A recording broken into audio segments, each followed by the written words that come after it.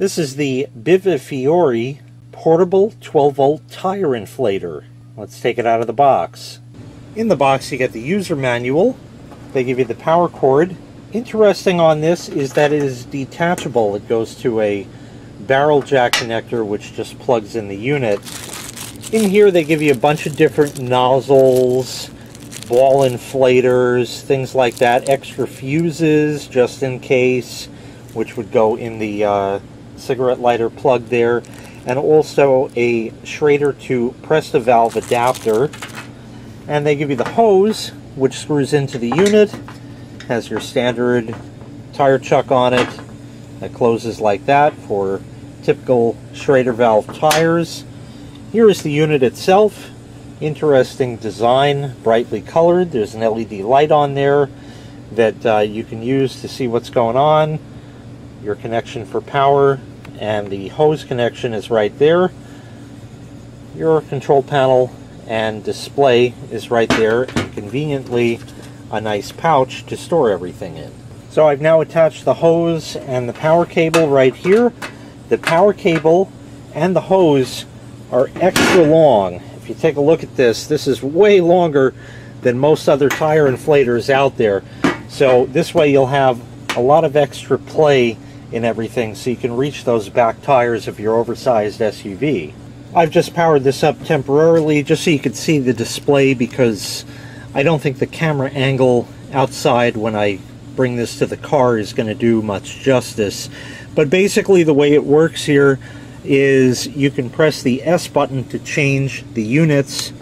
You have bar, kilopascals, centimeters of mercury, and PSI. I'm going to leave it there because that's what we use here in the States. The M button will change what they call the scene. You see there's a little picture of a car there. We'll press it again.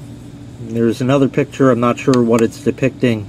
Maybe a ball there, bicycle, motorcycle, stuff like that. The whole idea of that is you can set different pressures for different scenes. If you're one person and you have a bicycle and a car, you can set the pressure for your bicycle tires in there and it'll remember that.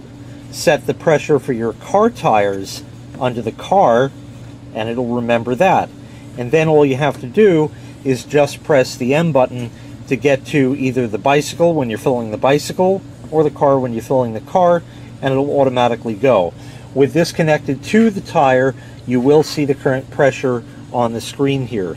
You can then use the buttons, the plus and minus buttons, to run that up to the pressure that you want, and then once it's there and it's set, you'd hit the power button, it'll start up.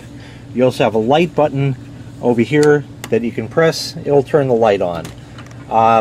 Not terribly bright, but certainly bright enough for you to see, to connect the unit to your tire. So it's there and it works for you. It does everything it's supposed to. So now we're going to take this out to the car. I'll deflate the tire some, and then we'll fill it up with this and see how it does. This couldn't have even worked out any better. I wanted to show you how nice it is having a long hose. Let me take this off. And now you'll see this can easily reach the tire without any problem. So I'll go ahead and put that on. And the display says 28.5. I'm going to run that down to 24 psi, and I'm going to pump it with 10 psi to get it to 34, and then we'll get started.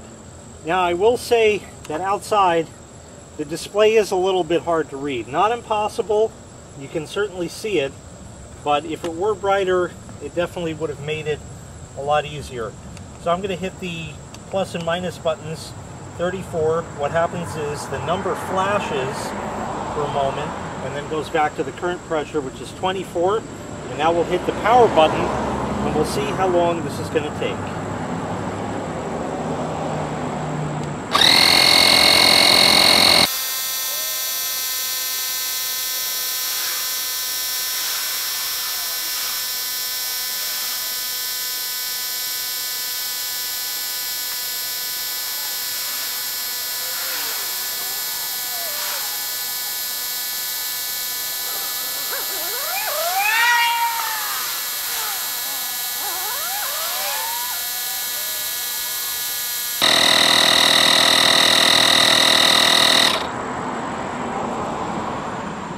34 exactly. That did a fine job. Now that wasn't a long wait at all. I've already put the time on the screen for how long it took for it to fill. Not bad. If you only need to wait that short amount of time to get back on the road, knowing that you don't have a low tire anymore, that's time well spent right there. These tire inflators have really come a long way. From the old school ones with an analog gauge on it that was nowhere near being close to accurate within 20 psi, to what we have now with the digital display. And the best part is setting the pressure, letting it run, and it'll automatically shut when it's reached it. So you can just lean up against the car, diddle on your phone, and just wait. And when the sound stops, you know it's ready. And that's it. They work great. Nice small size, easy to keep in the trunk of the car. You never know when you're going to have a low tire. Maybe you get that TPMS light come on, something like that. You can go and hook this up to each tire, find out which one's low if you can't tell immediately from it, and then fill it up and be back on the road in just a matter of minutes. So once again, this was the Biviffeory portable 12-volt tire inflator. If you'd like to purchase this item, I'll leave a link in the video description where you can find the item available for sale on Amazon. Thanks for watching. Make sure you click like, make sure you click subscribe, and take care. We'll see you next time. Bye-bye.